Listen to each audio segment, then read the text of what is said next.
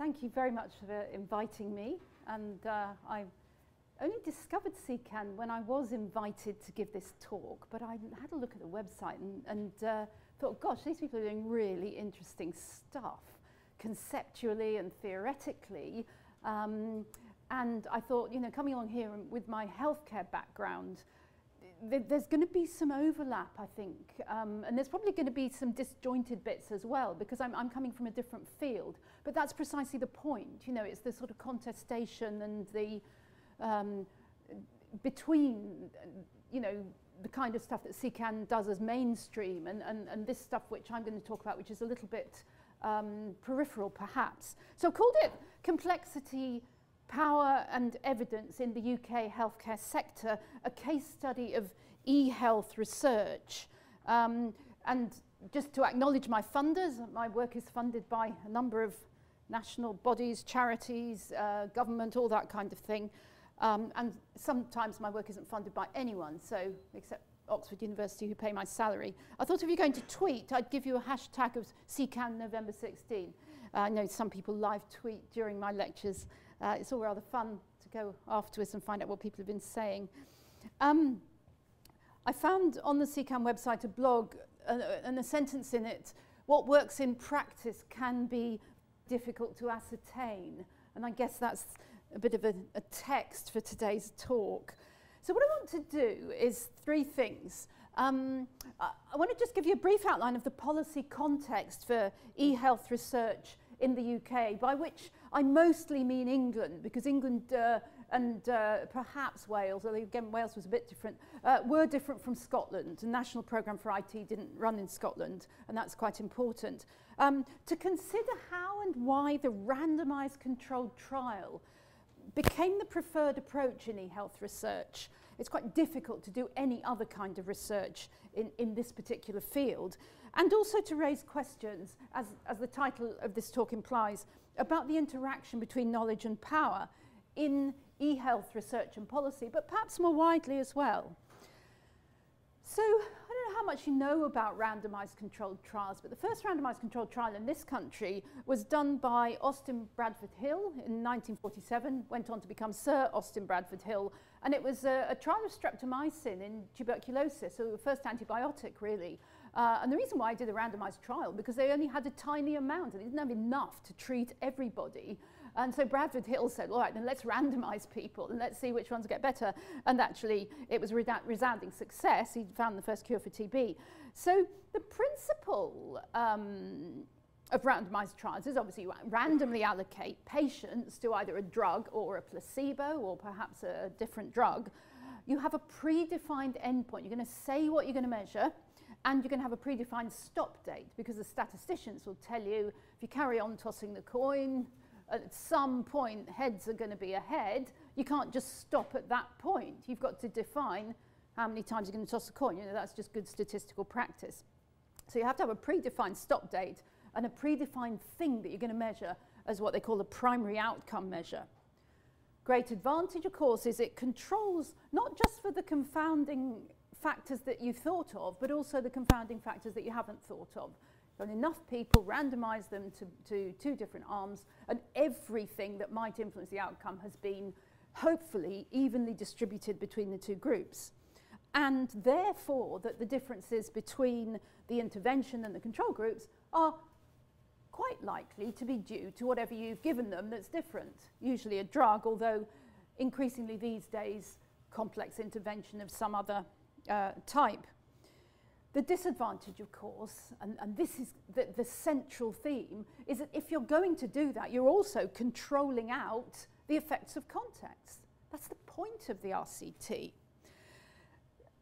You may well be familiar with this little, what they call the hierarchy of evidence. Just put your hand in the air if you've ever seen that triangle before. Yeah, most of you. All right, so for those who haven't, the idea, if you're a clinical epidemiologist, is that up at the top of the triangle is what is considered to be the best way of assessing an intervention. the best way is a randomized controlled trial. And actually, even above the randomized controlled trial is a systematic review of all the randomized controlled trials. But the RCTs are very much at the top. And you can see the green and the blue in the middle, case reports, case series. These are considered to be less good methodologically. So the RCT sits right at the top, and of course animal studies and test tube stuff. Because if you went and asked a group of lab scientists, they wouldn't accept this at all. But this really is very much the way the clinical trialists think, and it's what gets taught is, you know, this is good science. So the discourse we are working in is that the RCT is pretty important. All right, well, what's e-health? Well, funny thing is, it hasn't got a definition. That's the weird thing, or at least it's got many definitions. And I guess what they mean is anything to do with the technology. I was just sending someone an email saying, well, we're allowed to do digital health research, and that's really any kind, anything, so long as there's a technology involved, so it covers everything. And it is a bit like that. I would say e-health research is research on technologies that focus on the technologies, that say we've got a technology and it's going to change the world. Let's look at the way it changes the world. And of course, that is really lined up with, I've called it a rather vague modernist vision of this time just around the corner where technology will have sorted out all the problems, and it's also going to save us money, of course. And my team have done some work using discourse analysis on what we call the organizing vision for some aspects of e-health research. I love this quote. I got it from a PhD student, actually, this magic day when super science mingles with the bright stuff of dreams. It's from the pop group Rush. You know, that idea that wonderful, shiny future with technology getting rid of all the messy, horrible, difficult problems, including efficiency in the public sector. Technology is going to make our work more efficient. It's going to help coordinate care. We talk about the integration of care through technology, and also all the problems of an aging society, multimorbidity, people living at home, etc., etc. They're all going to be solved through e-health. So that is, broadly speaking, on one slide with gross generalizations, what I think this e-health policy discourse is. Does anyone want to disagree with me? No, okay, so you're with me. I mean, I am being provocative, but they asked me to be provocative. Look, you know who this guy is. Tony Blair, 1998. There he is, new Prime Minister. And one of his big things, I was told that the Blair legacy was going to be that he was going to sort out Iraq, and he was going to introduce an electronic health record that you could view from any part of the NHS. And I can't remember what the third thing was, something about education, wasn't it? He didn't achieve any of those. But this statement by Blair led to a number of things happening in the early 2000s, and also to the National Programme for IT, which actually sort of took off officially in 2007, but was grumbling under since about 2004. The official cost was £12.8 billion, and it was very closely linked, very explicitly in the business plans with that whole new public management discourse of, you know, let's make transparency a big issue, let's make information available, let's improve the efficiency of the public sector, and let's improve accountability. So the National Programme for IT was going to be connecting up everyone's health records. It was going to be going pretty much paperless referrals, paperless records, paperless ordering of tests, paperless prescribing, etc. And then this was all going to kind of fall into place all smoothly. Didn't work out like that. The National Programme for IT was highly controversial, but, and it's quite interesting looking at the images that were used at the time. So there's a contrasting one here. Over here to the left, it says former Shipman patient now in control. So this is a lady who did have Harold Shipman as her GP and managed not to get murdered by him, unlike 250 of her contemporaries. But somehow the idea of transparency of information, access to information, this patient was going to log on and get access to her own health record. She hasn't actually got past the screensaver yet, but you know, she's working on it. And somehow that was going to stop her getting murdered. right? So this was an image that was widely used by Connecting for Health at the time. And then, of course, the civil liberties people got the opposite sort of image. Oh, hang on a minute, our health records are very private. Surely this great transparency exercise is really just going to let these bureaucrats right into the most intimate and private aspect of our lives, that clinical consultation with our doctor. So these were the sort of ways that the National Programme for IT was framed. Nobody did it better than Private Eye. There's Tony Blair sitting there, and in fact the caption says something like, this guy hasn't got a clue what a computer is, and now he's in charge of this, what was it then, a 12.4 billion programme on useless IT for the NHS. The Department of Health weren't very happy with that Private Eye article, but actually the National Audit Office, after the National Programme for IT was closed down, were not far off that article. They had said, you know, this actually was an awful lot of money thrown at a huge programme of work, the most expensive civilian IT programme ever in any country. And it wasn't entirely a failure, but there was certainly a lot of issues that the National Audit Office raised. So I could sum up to say this was a paradigm case of inflated hopes and underestimated challenges in e-health. So that's I was involved in evaluating this. I was one of the independent evaluators, or my team were. What's happening recently, and you may be aware of this, is that Jeremy Hunt's going down a kind of uncannily similar route. So only 6 weeks ago, he is talking, I mean, this is a direct quote from, I can't remember if it was a speech or an article he wrote. I'll leave you to read that. Magic day when super science mingles with the bright stuff of dreams. Pioneering, futuristic, shiny, isn't going to go wrong. We've got the same inflated hopes. We've got the same technological determinism. It is technology that is going to achieve the change. That is the assumption, and it's a highly questionable assumption, and the same lack of attention to the system elements. If only we could get the technologies, here we are, here's the technologies, push them out, and the world is going to change. Something I've been researching, it's another aspect of e-health, something I've been researching for a number of years now is technologies in the home. So the idea, the hospitals are full to bursting. You know, go to an outpatient appointment, you can't even get into the waiting room, it's so busy.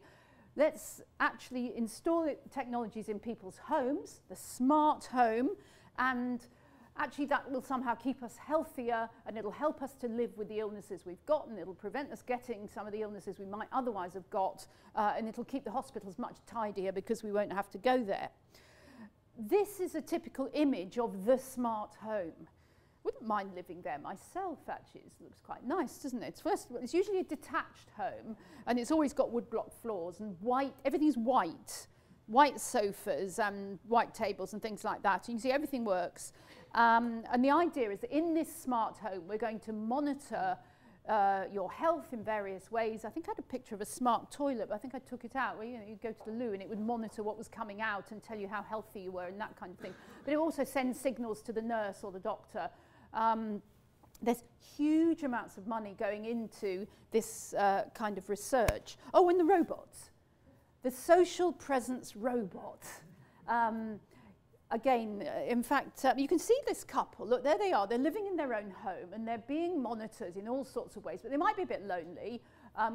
So the robot will be here to keep them company. So this is actually the Giraffe Plus robot. Was developed through an EU FP7, Framework 7 grant of €3 million, really with the idea that there's going to be an awful, I mean, this is us, this is you and me, right? It's not them that are going to get old, it's us that are going to get old, and we are going to be in our smart homes with these robots. I put out a tweet a couple of years ago because I went to speak at a robotics conference in Sweden. And this little tweet says, my lecture on robotics really was chaired by a robot. Chapeau to the Swedes. actually what was happening, although it was a good gimmick, and you know, the robot there is interviewing me about what I've said in my talk, in fact, what was happening was there was a guy sitting in the back row typing stuff, which the robot then spoke. So there was a human there. So for me, this didn't quite do it. I mean, it was fun, but you know, whatever.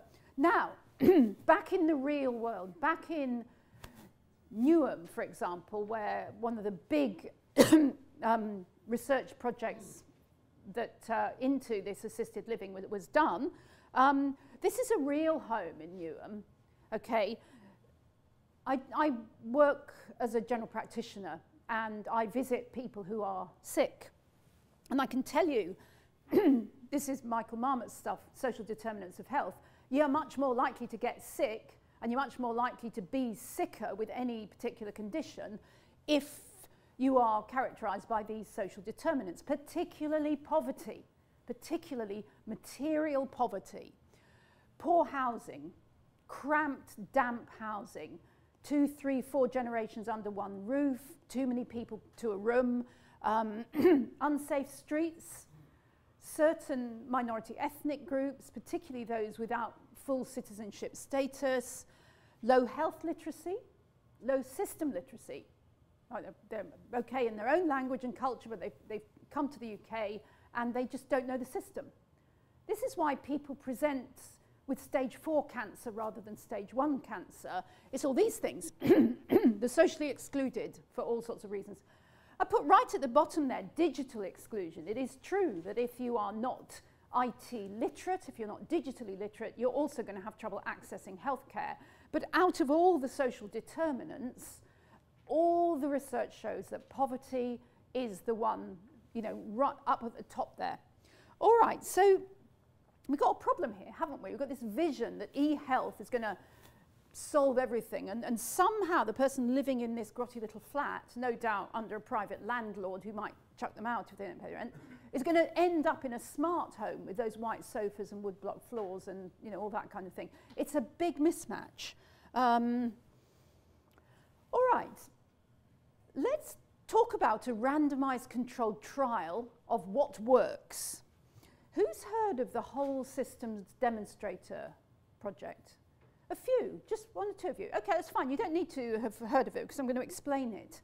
This was a multi-million-pound randomized trial of telehealth and telecare, and they had a total of something like 6,000, just over 6,000 people who were randomized to either getting the e-health or being the control group.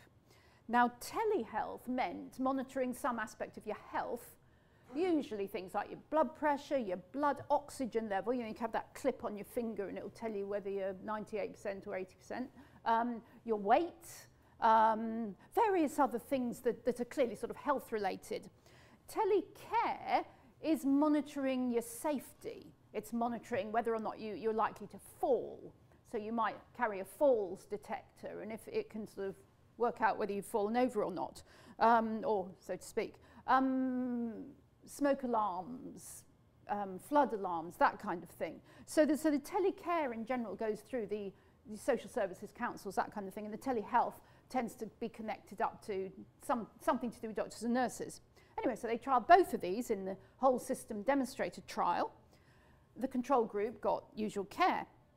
The primary outcome measure, remember I was telling you about that TB trial, you have to identify one thing that you're going to measure between the two groups.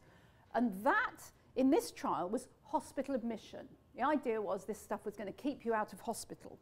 And then there were various secondary outcome measures, particularly things like use of services, because as I've said, this e-health discourse, the idea is that the technology is going to save, it's going to make us more efficient. Well, the idea is therefore that the patient's supposed to stay at home and not go to the doctor because we've got all this kit in their home. So very important secondary outcome measure was whether or not the use of services went down. So what happened? Well, after, can't remember how long it was, I think it was a year of this, the telehealth group did have fewer hospital admissions. The question was why? Because they went and did baseline assessments on everybody. intervention group and the control group, nurses would go into the home and assess the people in the control group and thought, oh crikey, this old lady's got an awful lot of things wrong with her and she's not getting any of the technology. We'd better send her into hospital because she's on the borderline. The intervention group, possibly people with comparable problems, they'd say, oh, well, never mind, we're monitoring them anyway, so they didn't send them in. So what happened was the control group had more hospital admissions, but all of those hospital admissions happened right at the beginning, just after the assessment visit. So then the statisticians had an absolute field day of saying, well, were the groups comparable at baseline? And you can follow these arguments. In addition, the health economists came out with a figure quite a long time after the end of the study that said the cost per quality adjusted life year of using this telehealth equipment was 88,000. Now, £88,000 per quality adjusted life year is conventionally thought of as unaffordable. It's a huge amount. I used to sit on NICE, National Institute for Health and Clinical Excellence, you know, these panels, and we used to say £30,000 per quali was okay. You know, if it came out at less than 30, you'd sort of think, yeah, we'll approve it. If it was up there in the sort of 70s, 80s, 90s, you wouldn't. Telecare came out at 300 and something thousand pounds per quali. So yes, these things were effective, but they were massively expensive for what you were getting. And it would have been far cheaper just to kind of increase the number of nurses or whatever. So the WSD was highly controversial. The other thing that happened with the whole system demonstrator was because the Department of Health funded it, and they funded it in order to demonstrate what a good idea telehealth and telecare was, they had access to some of the early data before the statisticians had finished their arguments about whether or not things were comparable at baseline. And so as far as the DH were concerned, this stuff worked. It was magic, wonderful, and they put happy quotes from patients on their website before the university groups had finished analysing their data. And those of you who are from an academic background know that ain't cricket, and the university people were not very happy about that, but they were very diplomatic and they didn't have an argument with the DH. It's a very interesting title, Whole System Demonstrator for a randomised trial. I mean, Bradford Hill called his trial a randomised controlled trial of streptomycin in TB. So why was this whole system demonstrator? Whole suggested that this trial was going to provide definitive answers to all the important questions. It's wrapped it up, the whole lot. System suggested it was going to capture system influences. I still don't know how they ever thought this was going to be possible, because an RCT controls for the effect of context. And demonstrator is very fishy. Department of Health felt they already knew the answer, and the trial was simply to demonstrate that answer to the rest of us. So this was worrying, just in the title, never mind the rest of it. All right, when it was published, I wrote a letter to the British Medical Journal, because I'm that sort of person, you know, I sort of fire off these letters, and Mrs. Angry from Finchley sort of thing. And the scientists published a very reasonable, very scholarly piece of work in the BMJ, and as part of that, they listed what they thought were the limitations of the trial. And I was concerned that they hadn't listed as one of the limitations that the Department of Health had got its fingers in the jam. They said the Department of Health reviewed the protocol and provided project manager support. So as far as they were concerned, they were scientists acting independently of the DH who just kindly provided one or two junior researchers. The DH, I pointed out, were actually making rather bigger claims to their involvement. And as far as their conversations with industry were concerned, they refer to a randomised controlled trial funded and run by the Department of Health. So they're really claiming that they were driving the boat. Now, I was concerned that the authors, the scientists who were doing this work, who were friends of mine, you know, they're decent people,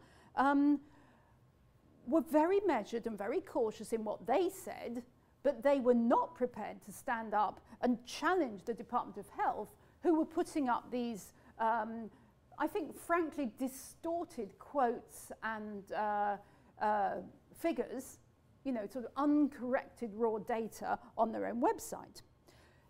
Despite the fact that in lecture rooms, in academic conferences, individual members of the research team were perfectly happy to say that they were hopping mad at what was going on, but they weren't publishing. So the scientific team were not actually publishing the fact that they were pretty annoyed with what the DH was doing.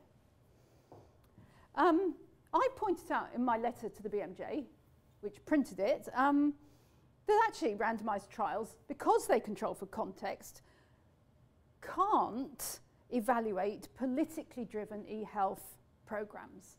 They just can't do that because they're controlling out the political aspect, if you like. And I was pointing out that the Department of Health were behaving in a highly political way. But I was also saying, and I was challenging the editor of the British Medical Journal here for saying, for publishing a randomized trial, but not publishing studies that might be designed to capture this political behaviour.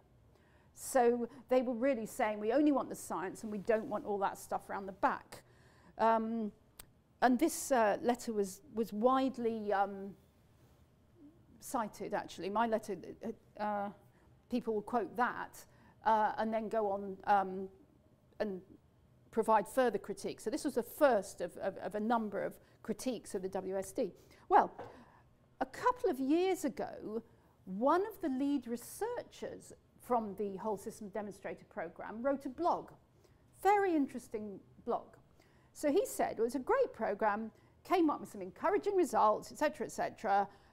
However, the echoes from that long gone time, this is about 5 years ago we're talking about, are increasingly providing ammunition for the naysayers, when in reality, the world is now a totally different place.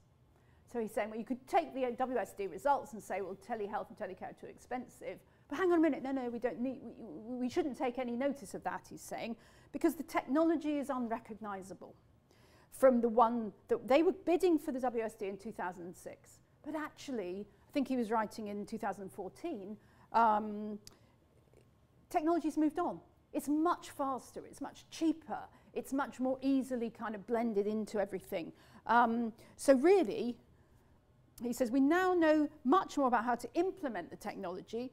In particular, I love this, it delivers greatest benefit when part of an overall program for improving care and not, as the trial treated it, as a simple intervention like most drugs. Someone's got a hand up. Yeah, but shout out because they're recording it. In what way does, I don't know, quite understand the context basically, politically driven intervention, how that affects the different arms of the trial? But are you saying that that's an exposure that they all have? Yes, I'm saying absolutely. And the political bit is the bit where I said, they called it Whole System Demonstrator, that the DH who were funding the trial, they had already decided what the results were going to be. They were going to demonstrate that the technology works. As soon as they found anything in that study to confirm what they already thought they knew, which was the technology works, this is all about what works, they stuck it on the website, they were building their relationships with industry, and the scientists were saying, wait a minute, we haven't finished analysing the data. You can't just pick bits of raw data, okay? Now, all that behaviour, all those arguments were going on backstage. By the time they published the paper in the BMJ, the government had already developed all these relationships with industry. So the trial itself is in some ways scientifically pure, and they did it according to the rules of RCTs, but the political context was a very particular one. Last thing that Charles Lowe said is actually in 2013, the WSD was in a sense an oxymoron. This is from one of the principal investigators. It was an oxymoron, he's saying, as both control and intervention groups were in the same system. We were unable to demonstrate the effect of whole system change. Of course. So why were they funding RCTs? So even these people who are trialists realised that they couldn't possibly have studied whole system change with an RCT. So let me summarise. Despite its epistemological claim to producing context-free findings, the randomized trial is situated. Okay, so context inevitably shapes the research questions, the outcome measures, the execution of the trial, the dissemination of the findings. You can't splice it out. Today's trial, if you've got a trial that's published today, it's going to relate to yesterday's technology or yesterday's version of it. There will have been several upgrades since that trial was done. So you have this thing that I call the sorcerer's apprentice phenomenon, that any RCT of a technology, if it comes out saying the technology is not very good, it's not very cost effective, they'll always say, ha-ha, but there's a better version of it. But the other thing is that neither people nor technologies can be meaningfully studied in isolation from this socio-technical system in which we all live. So e-health technologies that are embedded in systems, whichever one of the ones I've been talking about, they're all embedded in a wider system. They raise all sorts of questions, not just does it work or does it prevent hospital admissions. There's loads and loads of questions. So these cannot ever be reduced to technology on versus technology off experiments. They just can't do it. In my analysis of the National Programme for IT, I came up with a number of different worlds. And probably all of you are more comfortable in one of these worlds. Actually, I'm in the academic world, so I'm in a different world. In the political world, what the politicians are asking is, how can this technology help us achieve our manifesto promises? Or how can we achieve some kind of political goal through the introduction of this technology? In the clinical world, the doctors, nurses, midwives, whatever, are asking, is this going to help my patients? Is it going to improve the process of care? The technical world, technical designers, they're actually quite arty people. Is anyone here a designer? I mean, all they want is something beautiful, something aesthetically beautiful, something that purrs along. And they're keen on getting something that's very elegant. And it's quite interesting with a designer, they will carry on and carry on and carry on until they've got something that's fabulous. I sat next to a bloke the other day who designed the iWatch, and he was showing me all these things on my iPhone I didn't know I had. And he was trying to persuade me that these were very beautiful features. You know, that's the brain of the designer. Commercial world, of course, it's about return on investment, particularly for shareholders. The regulatory world, there is a big world. I mean, we live in Britain has the most over-regulated healthcare system in the world. Try introducing any new technology into the NHS, you'll come bash against regulatory barriers.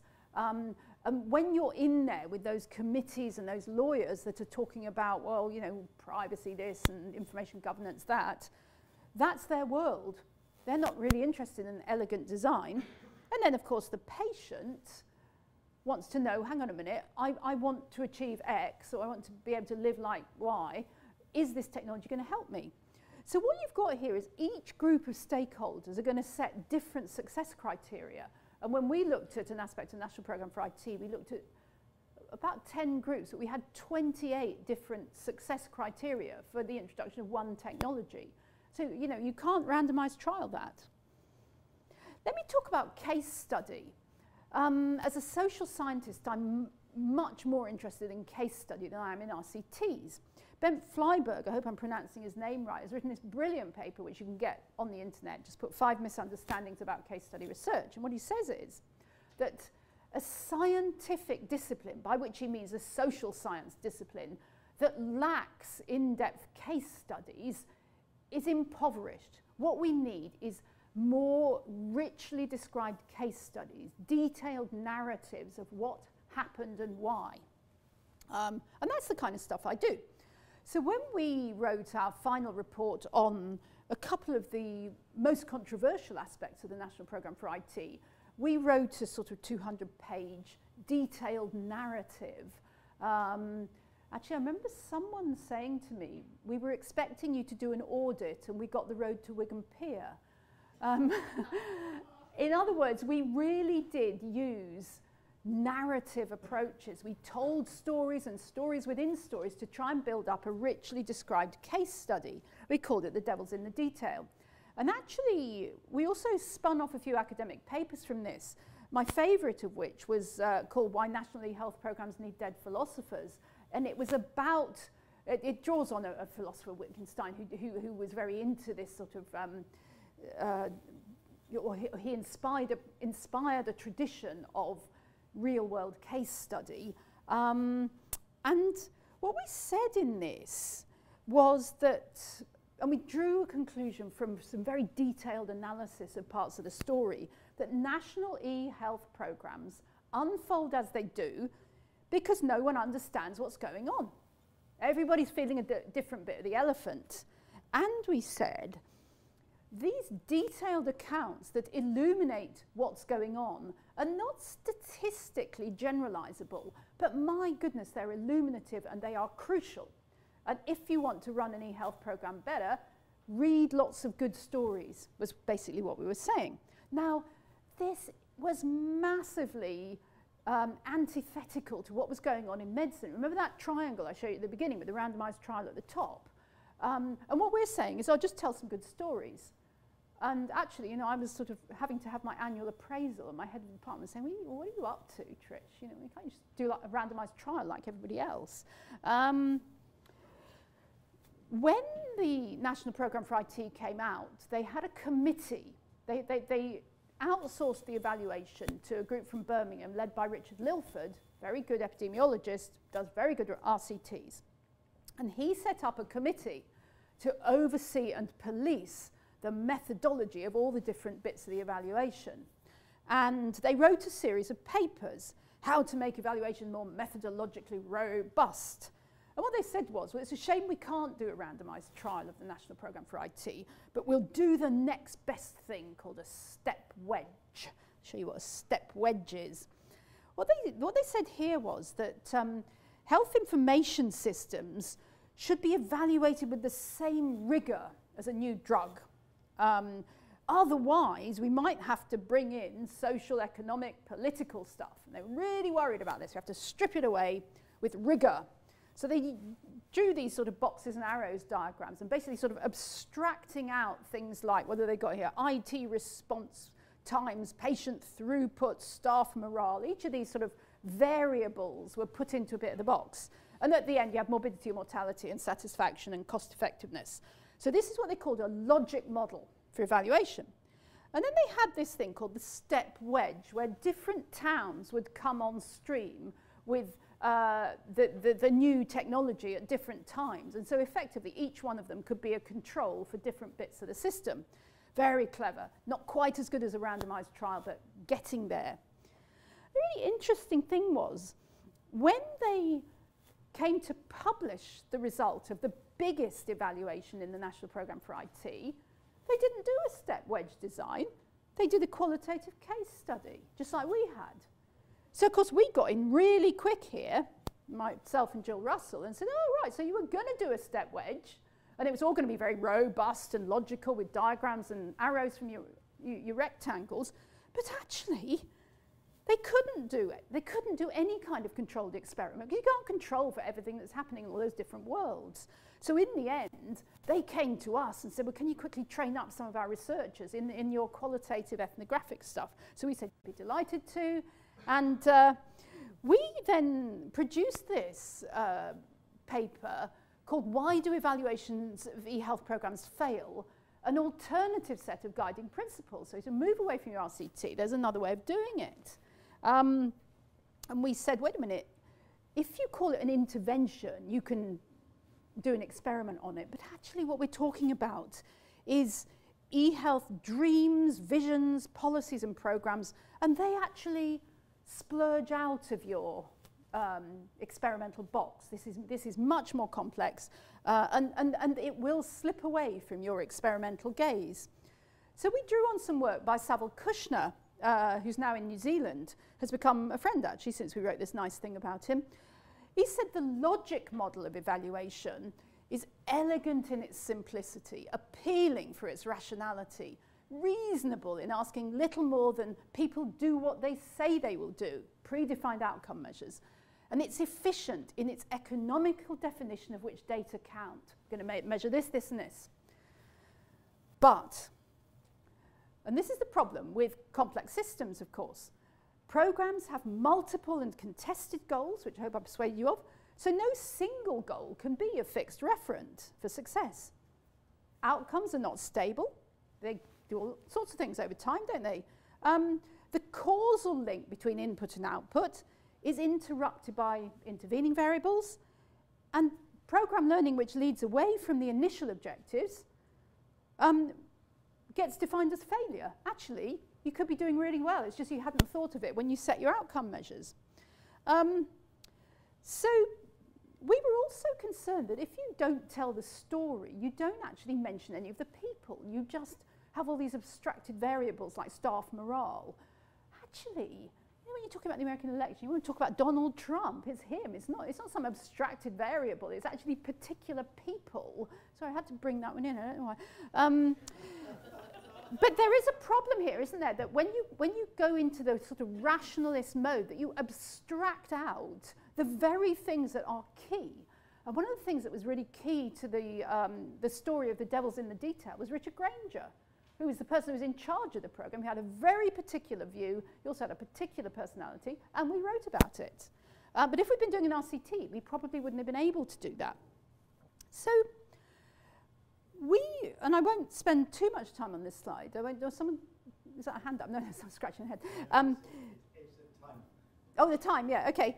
You can see that there are different criteria for defining an evaluation as robust. If you go down the logic model, you're going down method, and you're valuing all those objective things. But if you actually go down the in-depth critical case study route, you're valuing different things. It's much more about being theoretically robust than being methodologically robust, although we hope we're both. I'm going to very quickly show you some of Barry McDonald's work. The idea that there are 3 types of evaluation of government programs. There's a bureaucratic, autocratic, or scientific, and democratic. So bureaucratic is when you hire a management consultancy to write you a report that tells you what you want to know. Thank you very much, and we're paying for it, so this is what we want you to say. Happens. But it doesn't happen as much as it used to. Autocratic or scientific evaluation is when you say, I'm going to give this university the money and they are going to do a scientific evaluation, like the whole system demonstrator. The evaluator is independent in the sense that they can write a paper for the BMJ, disagreeing with the government. But I would say there's a step further, which is democratic or deliberative evaluation, where the evaluators are not just doing what works experiments for the government, they are critically questioning what's going on, whose voices are not being heard, where's the hidden agenda here, where are the power relationships, how come we're only allowed to do randomized trials, how come we're not allowed to ask about industries, fingers, you know, whatever. But at the moment, this is not much on the agenda. But this is what we were saying in our why do evaluations of e-health programs fail paper, that actually the randomized trial is reducing complex social, political, and moral questions to oversimplified scientific and technical questions, particularly this question of what works. And it's highly problematic. In our view, we said the tricky questions are more philosophical and political than methodological and procedural. So now, what are they doing? They're funding more randomized trials of e-health. There was one began not long ago. It's still going on. And they said this to me recently when I applied to do an in-depth case study. There was some concern about the absence of a trial. Members of the subpanel were of the view it would be plausible to design and execute one. In other words, just to be possible to do a randomized trial. We therefore think you should do one. We actually protested at this. We appealed, and they still gave us the money, so that was good. So, e-health research funding. mostly from these sources. Technology is often supplied free by industry. Panels consist of scientific experts, but who've been picked for their adherence to the experimental rationalist RCT mindset, strong emphasis on this scientific objectivity, and a hidden bias in that we're just going to get more experimental designs which are going to not address the more fundamental moral and political questions.